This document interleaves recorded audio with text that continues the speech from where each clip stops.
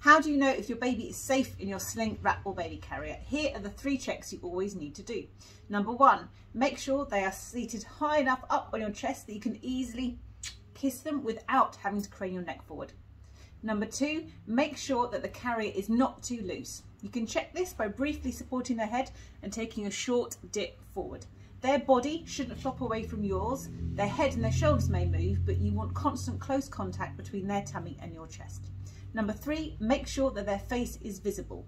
Some babies will face plant like this, which is fine. Others may be off to one side, but make sure you can always see part of their face and not just the top of their scalp.